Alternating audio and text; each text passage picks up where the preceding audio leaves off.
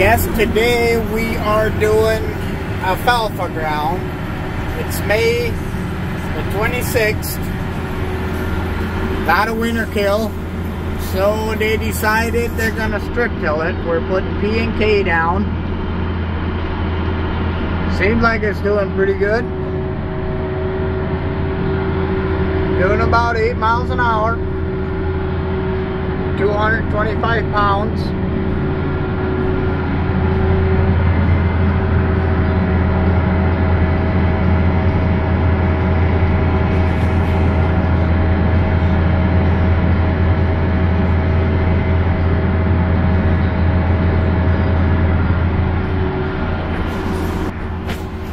Now the alfalfa is about a foot tall on some spots.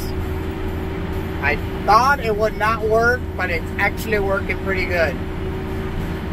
So we're gonna give her a shot and hammer down. We got 80 acres to do. And then the season is done for strip tilling for spring. We'll probably see you in the fall. We probably got 9,000 acres to do, so we'll have more videos then.